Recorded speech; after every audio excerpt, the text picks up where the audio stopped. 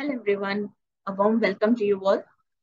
So in today's video, we are going to discuss about support vector regression. So basically, support vector mission is a supervised learning technique which can be used for both classification and regression, right?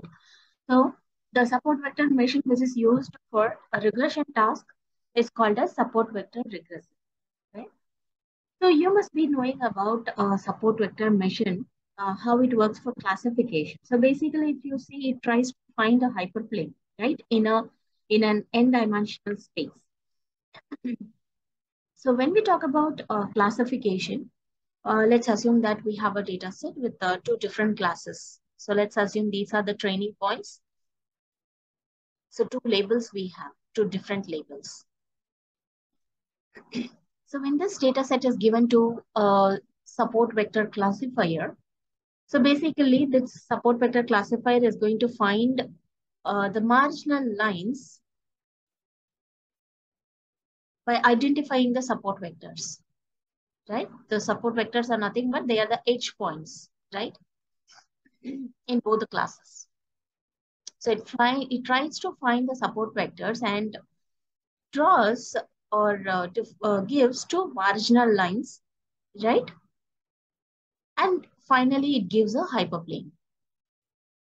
So it classifies two different points, right? And it tries to find a hyperplane to classify these points, right? By giving these two marginal lines.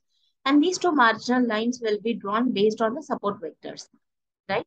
So if you see the optimal hyperplane in terms of support vector classifier is a plane which has maximum marginal distance. So these are the marginal lines. So when you see whichever marginal line gives the maximum distance, right? So that hyperplane is considered as the optimal hyperplane in terms of SVC, right? That's support vector classifier. So now, in terms of support vector regressor, so where basically regression is nothing but you're going to predict continuous data, right? How it works in terms of regression, okay? So if you see,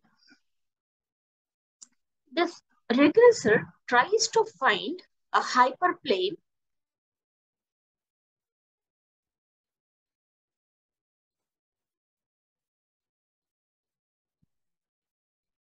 a hyperplane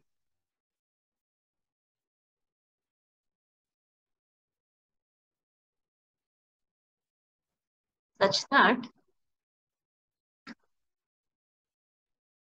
most of the training points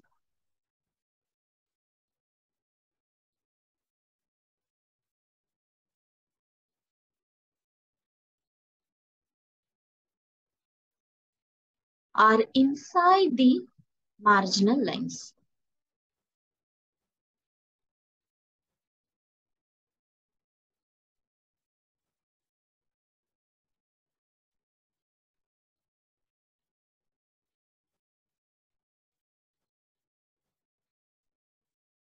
So if you see in SVC, this is just opposite, right? We try to find a hyperplane which classifies these points. So there should be maximum distance between the points and the plane.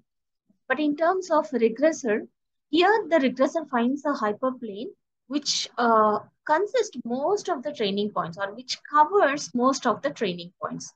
So let's say we have a data set.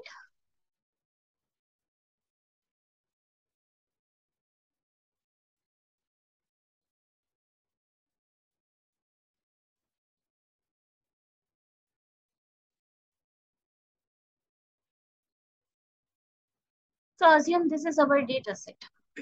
Okay. So basically this is a we need to predict a continuous value here. So if this data set is given to a support vector regressor, so it tries to give marginal lines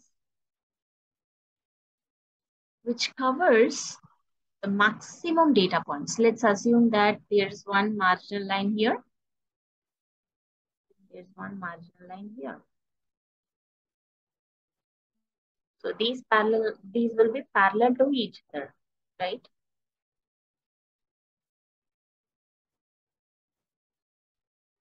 not straight.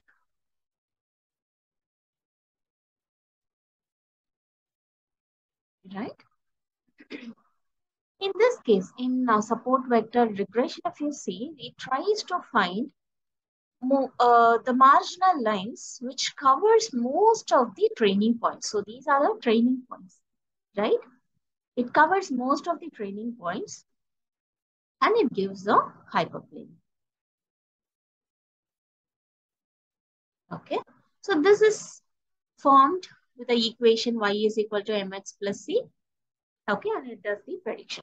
Okay, so basically, if you see, in terms of classifier, we try to minimize the error, right? Where we will see the data points or the training points which comes within the marginal line, right? But in terms of support vector regressor, if you see, it tries to cover most of the training points within this marginal lines, right? So what are these points there? The points which are outside these marginal line, they are called as slack variables.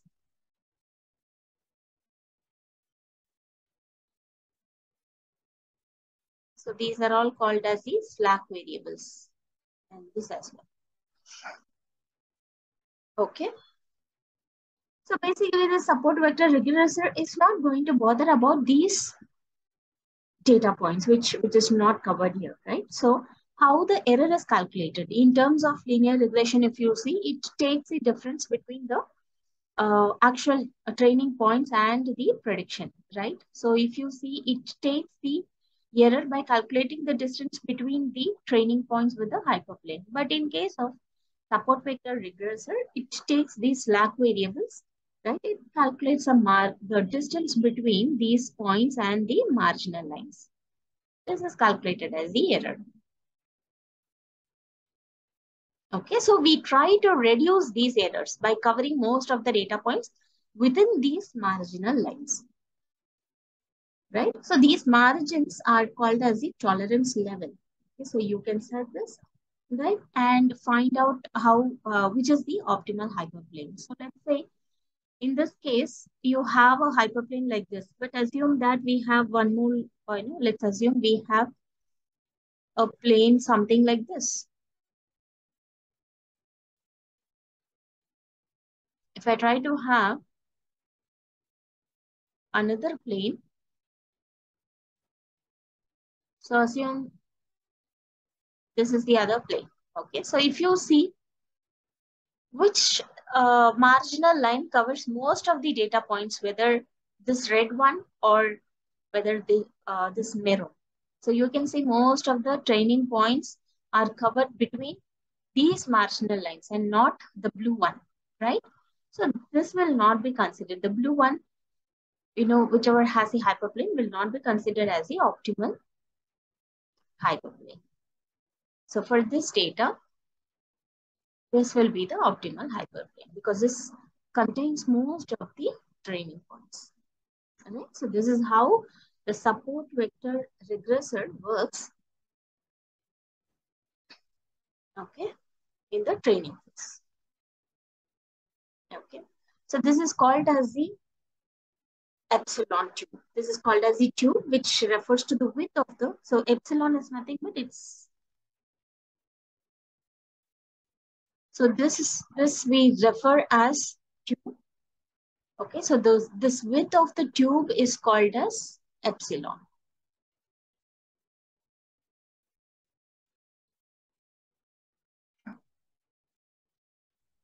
Okay, so the hyperplane which has maximum number of training points within these marginal lines, they are called as the optimal hyperplane.